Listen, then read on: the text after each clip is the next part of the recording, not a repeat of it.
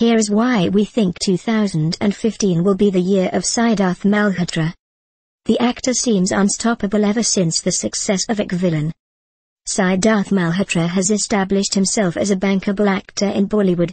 It is not only his mentor Karan Johar who is offering him a variety of roles, but other banners too are seeking to work with Sid, as he has proven his mettle as a potential superstar.